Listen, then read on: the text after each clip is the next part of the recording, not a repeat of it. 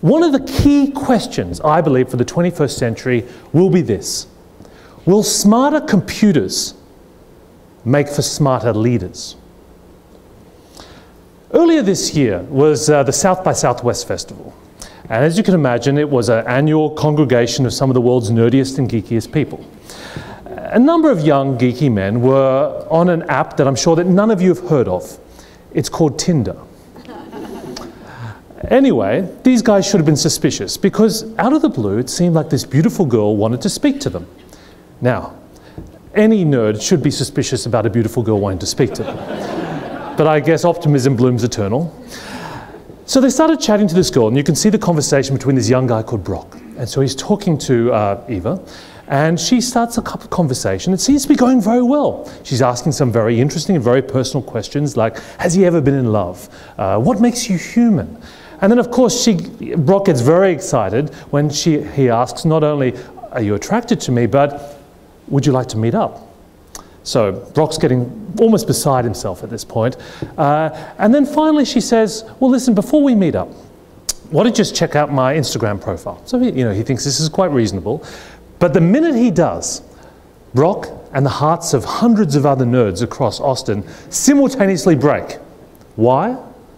Because Ava is not human. Ava was a piece of artificial intelligence bot software used to promote the movie Ex Machina. Think about what this means. We've reached a level of technological sophistication that a simple promotional chatbot can actually, for all intents and purposes, pass the famous Turing test, the ability of a machine to trick a human being into thinking it was a person. I bring this up because I think that we're having this incredible and interesting debate at the moment about whether robots are going to come and take all of our jobs. I think this is an incredible red herring.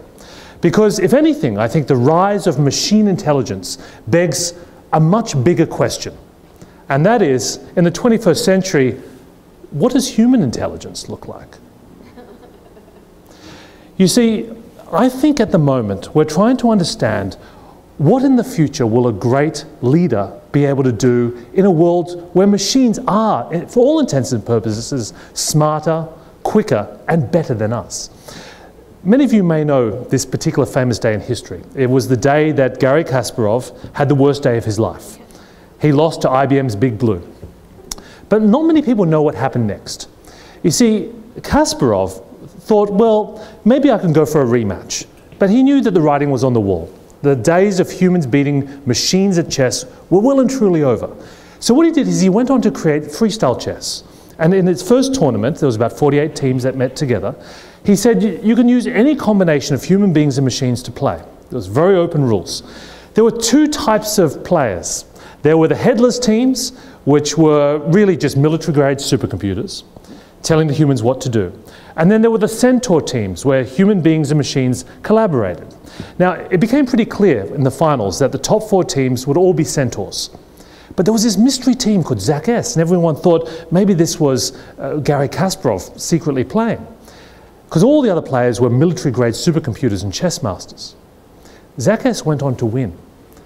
One of the players was a soccer coach, the other one was a database administrator. They were using ordinary computers. In fact, one of them borrowed his dad's computer because he didn't have one. But what did they do that was better than everybody else? Well, they knew how to collaborate. They knew which computer to listen to when, and they knew how to use it and when to listen to their own judgment. In some ways, it prefigured, I think, really the future of 21st century leadership in the context of a data-driven, algorithmic organization of the future. It isn't about the machines taking away from us. It's about understanding how we manage and collaborate with them. You see, the organization of the future is really, in almost every respect, defined by data. Data will change the way we make things. I mean, do you realize that Harley-Davidson today builds 1,700 bike variations on a single line, shipping an entirely customized bike every 90 seconds? For the manufacturer of the future, every order is a special order. There's no more mass production of the same item. Data is also changing the way that companies create value.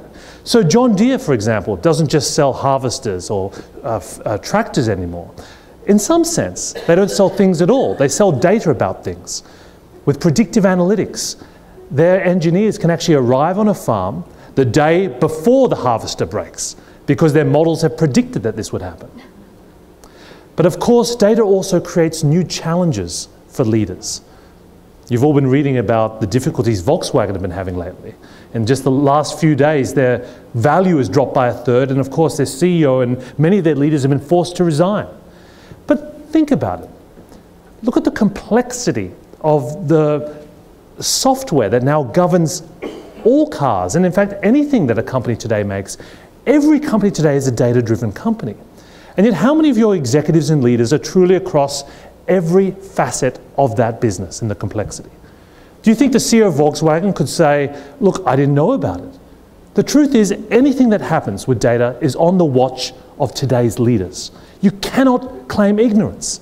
But how many of your leaders do you think would be able to tell the difference between a performance patch and a defeat device? And you start to realize the challenge of a world in which being a leader is not easy when most of your resources are not even human.